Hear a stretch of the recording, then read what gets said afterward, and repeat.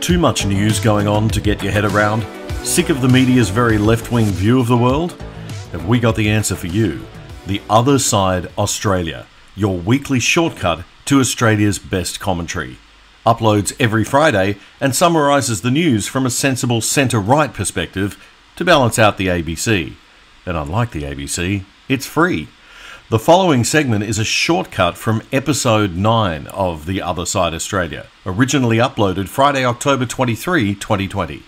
To hear the full episode and every episode when it uploads, subscribe to The Other Side Australia on Apple Podcasts, Spotify, iHeartRadio, or any good podcast platform.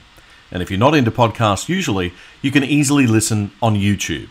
Just search up The Other Side Australia. And remember to hit the like and the subscribe button so you get alerted when new episodes and shortcuts come online. It's free every Friday. Now, our regular commentator on Australian issues, Alexandra Marshall, tells us about an important new global organisation every Aussie and everyone in the free world needs to be aware of.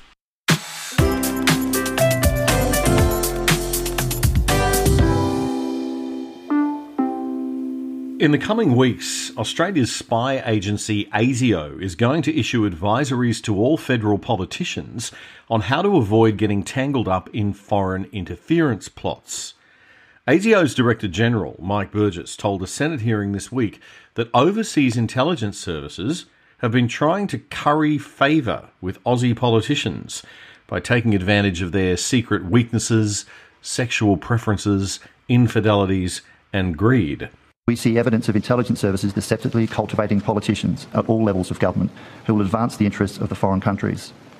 In the coming weeks, I will write to all Commonwealth parliamentarians to warn they are attractive targets for those trying to steal our secrets and manipulate our decision-making. The advice to MPs would tell them what to look for and how they should handle it.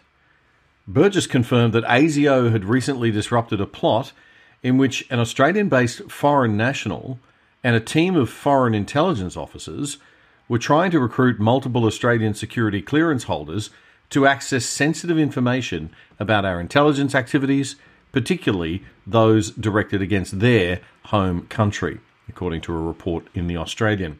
Burgess said local government councillors were the most frequently targeted by foreign agents, potentially because they'd later go on to higher office.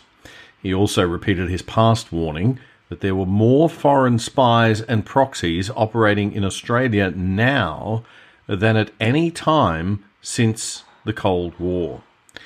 Well, joining me now is the Aussie queen of conservative, libertarian and classical liberal Twitter, Alexandra Marshall. And Alexandra's been doing some research and writing lately about an increasingly powerful defence cooperation alliance that's headed by Russia and China and expanding into the Middle East, Alexandra. Thank you very much. It's lovely to be back. We're going to talk about a thing called the Shanghai Cooperation Organisation, the SCO, which was formed in 2001 in Shanghai, China. It's a little cooperation organisation between China and Russia.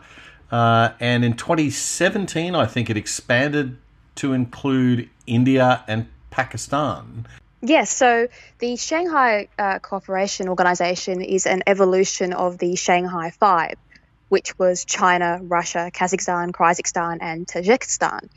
And as you correctly said, it was expanded first under the Shanghai Five to include a few more, and then once it became the Shanghai Cooperation, it included Uzbekistan, and most notably, India and Pakistan. Now, the reason that's really curious is because India is a standout as not being particularly friends or aligned politically with the other members of the organisation. So when India joined, particularly in light of Pakistan joining, there was a lot of debate both in India itself and with the rest of the world of what on earth India was doing inside this shifty, it's definitely a shifty organisation, considering that it also has waiting in the wings Iran, Turkey, Saudi Arabia, and the Arab League nations. And the whole point, of course, is to open up trade routes through the port of Iran from China, to overturn the reliance on the US currency and create a new economic level inside Asia, and also to basically change the military alliances of half the world's population. So it's not a minor alliance by any means. It's quite a powerful group. Right. And this is not like yeah. APEC, which is just a business economic cooperation alliance. This is a cooperation alliance on security, military activities, as well as culture and economics. Well, and most crucially and importantly, it was created as a way to circumnavigate the UN because two of its members have veto powers on the UN. And the most crucial part of the Shanghai Cooperation is its Pact of Non-Interference, which allows it to break humanitarian charters inside its own nations with the assurance that none of the other countries inside the pact will interfere. That means that if China is interring and abusing Uyghurs, nobody else in the pact will interfere, and they'll even veto the UN from looking into it at all or closely, which is why the Shanghai Cooperation language is often quoted by Arab nations when they're asked why they don't care about China's abuse of their ideological citizens. And I don't think a lot of people are aware of that is actually the reason why China is allowed to get away with it. Okay, the Uyghurs being a Muslim minority, and of course that should be of concern to those Arab states that we just discussed there. So what is this? You're saying that they're waiting in the wings, the Middle Eastern states. Tell me a little bit more about that and how this thing might expand. So some of the Middle East nations and the other stans, they have what they call observer status. Others have applied to join and are being considered.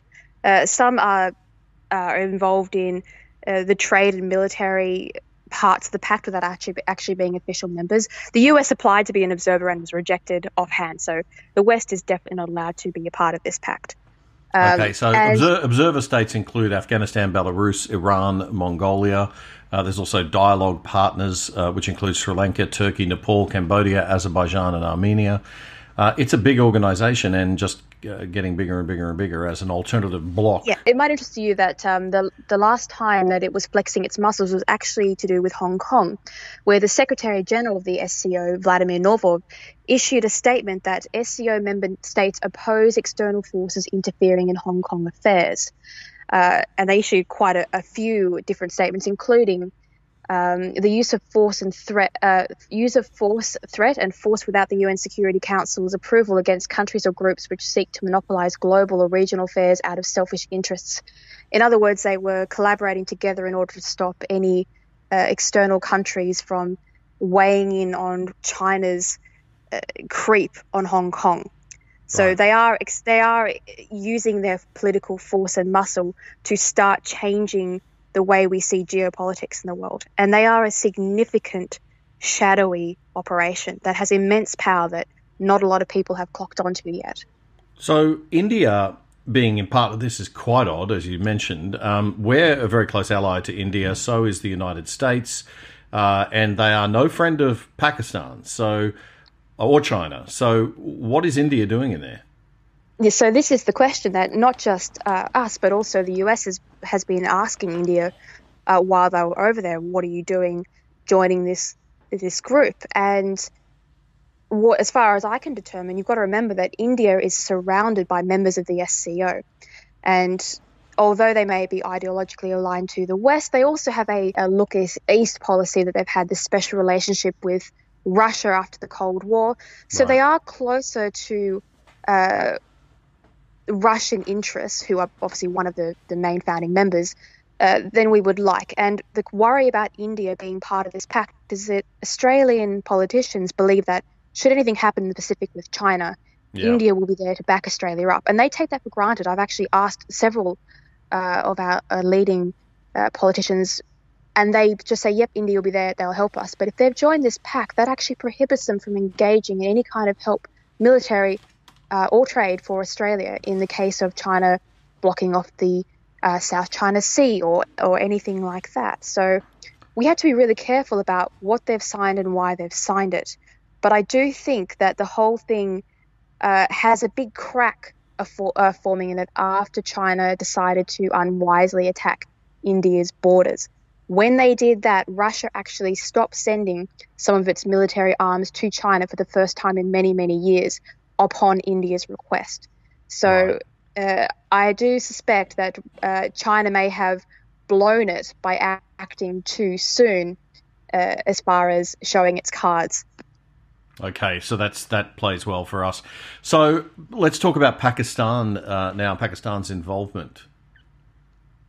Yeah, so Pakistan, which likes to play threat of nuclear war every other week with India, the reason that they are in there is, of course, China is pouring money into Pakistan via the Belt and Road Initiative. Yeah. So they are building enormous infrastructure programs into Pakistan, not just to acquire territory in there, but they are also able to move arms across the border along with trade. So India would be quite worried about China empowering Pakistan. And so by joining the pact, they at least are granted a way of observing what is going on inside that group to do with their own interests. So these are some of the theories that are being thrown out there as to why India decided to join that pact. Because as you say and correctly point out, it's controversial even inside India that has been signed.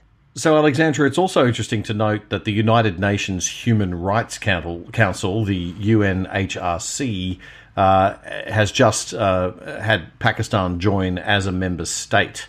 What's the significance of that in light of the SCO alliance? Well, I think it shows the way in which the United Nations as a general concept has been eroding since it was first created. And let us not forget that it was created to stop socialist and communist powers rising to control the world. And here it is, completely overrun by socialist and communist nations in league with dictators in the third world. So as a general concept in its entirety, it's pretty morally bankrupt. And it just seems to stand to reason that the 2021 to 2023 period for the UN Human Rights Council now is chaired by China, Pakistan, Russia, Mexico, Cuba. It's not exactly a beacon of human rights inside those nations, and they are meant to be telling us how nations should treat their citizens. And considering that China, as we've just discussed, has deliberately, and Pakistan have deliberately entered into an engagement to find a way around committing human rights violations without the UN being able to interfere, they certainly should not be able to be in charge of the UN as well, because they will persecute nations who are not part of their SCO, the Shanghai Cooperation Organization. So it's basically creating a monopoly that has no interest in human rights and is generally interested in gaining global power.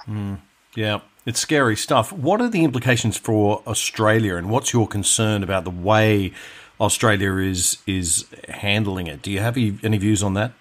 Only that our politicians are extremely naive when it comes to how the world is shaping up for the next 10 to 20 years. When you speak to our politicians, they are almost blind to not only the rise of China, which they've only woken up to because the people inside Australia have started to point out that China is abusing the WTO, the trade relations, and it's becoming obvious that they can't deny now that there is a global problem coming. But as far as the rest of the world, like India and Russia and most of the Arab League, I don't think our politicians have half a clue what's happening. Oh dear. Okay. Well, what do you think? What do you think we should be doing then? Well, first of all, we have to start talking about it, and our mainstream media has to start to understand that it's not just the UN in charge of the world. There are other larger organisations like the SCO, which has a larger sphere of influence than the UN, that are controlling the political game. And while ever they're allowed to operate without scrutiny, they can be a serious danger to the future of global politics. Oh boy, and that just takes me right back to the beginning of the show today, which is, we have got to grow up and we've got to wake up and we've got to stop acting like a country that doesn't have any international threat, doesn't have any need to be internationally competitive, can afford to sit around worrying about critical race theory and what pronouns we're calling people. The Western world needs a massive kick up the backside, and we've got to get our act together. Alexandra, a little bit depressing, but thank you very much for your time once again, and we'll catch you next week. Thanks so much for your research too. It was a pleasure. You've been listening to a shortcut from episode 9 of The Other Side Australia, originally uploaded Friday, October 23, 2020. To hear the full episode and every episode when it uploads, subscribe to The Other Side Australia on Apple Podcasts, Spotify, iHeartRadio, or any good podcast platform. And if you're not into podcasts usually, you can listen on YouTube. Just search up The Other Side Australia. And remember to hit the like and the subscribe button so you get alerted when new episodes and new shortcuts come online. The full episodes are free every Friday.